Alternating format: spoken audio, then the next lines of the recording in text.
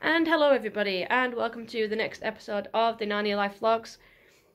So I'm just going to jump straight into this. This episode is going to be discussing about the supposedly Silverchair film that was meant to be happening. So as we all know, back in, I think it was 2013, the Silverchair film was officially greenlit. We got as far as getting a director, a screenwriter. You know, we had Joe Johnston as director, David McGee as one of the screenwriters. There was talk that they were working on the script. There were talks that they wanted a name for the Lady of the Green Kirtle. Remember this news that was published quite a while ago now. The most recent news that we had from it was that they wanted to potentially start filming in 2018, which of course hasn't happened. And since then we've had literally no news about the Silverchair film, because since then it's been confirmed that Netflix are developing some Narnia adaptations for all 7 stories, for all 7 books. So people were thinking, you know, does that mean because Netflix has took over, does that mean that the Silverchair film has been cancelled? What's happening with it? We've had literally no news about the Silverchair film that was supposedly going to happen. But some new details have emerged, which I'm going to discuss. And again, this article is on Narnia Web, so go over on Narnia Web for the latest Narnia news.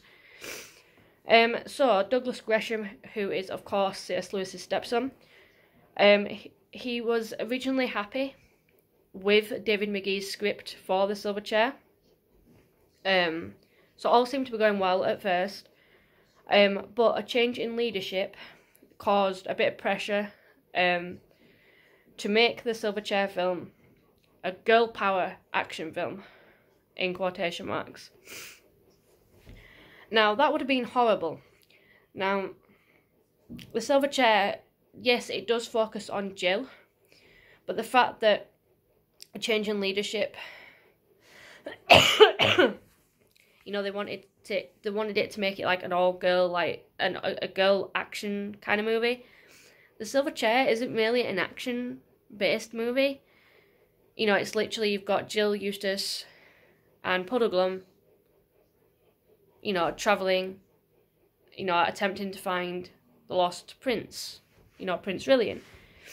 Now, yeah, they do come across some obstacles on the way, which could be considered action-y. I mean, they do run into the giants, you know, they do, obviously go underground and everything like that, but there's no, like, big, epic, action-packed scene in the Silverchair, as far as I recall.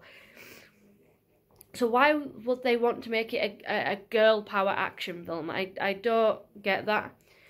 So, Douglas Gresham's reaction to this, he basically turned around and told them he wasn't interested, and he walked away, which, by all right, he did the best thing, really. You know, with what they did with Voyage of the Dawn Treader, you know, they took away what was important with that story, and they made it about something else completely. It looks like they were planning on doing that with the Silverchair film, which would have been worse. I think that practically would have killed the series. If Douglas Gresham had turned around and said, yep, that's fine, we'll go with this. I honestly think that would have killed the series. I think a lot of Narnia fans would have boycotted the Silverchair film if that had happened, if it had become like a girl power action film. So yeah, so Douglas Gresham just basically turned his back, walked away, and said he was no longer interested. At the moment, Douglas Gresham is waiting for more information regarding the Netflix Narnia adaptations, which is why there hasn't been no news released, because there hasn't actually been any news. He's still waiting on news himself. Now, there has been a little bit of news about what Douglas Gresham thought about the Voyage of the Dawn Treader. He originally did object to an early draft of the Voyage of the Dawn Treader, where included a witch. Now, I'm not sure if by this that means the White Witch or the Lady of the Green Kirtle. I'm assuming it means the Lady of the Green Kirtle. But that was like in one of the early drafts of the script. So when Douglas Gresham saw the final film, he was horrified about the whole Green Mist, 7 Swords element to it. he has turned around and said, you know, the Voyage of the Dawn Treader film does have some magnificent moments, which I will talk about in a second. But he, he wasn't at all happy with the end of the film. So the film had magnificent moments. Can I see them? Not particularly. I mean, the acting. I mean, Will Poulter was easily the standout. I mean, there was some absolutely incredible shots of the Dawn Treader, like on the sea. So there were some magnificent shots that looked extraordinary. But was there any magnificent scenes? Not that I can really remember. The closest that comes to it is the end for me, when they're talking to Aslan on the beach. But even then, it's not as powerful. It's nowhere near as powerful as what it is in the book. So yeah, so that's the new details that we have on the Silver Chair film, which more than likely that's not going to happen now.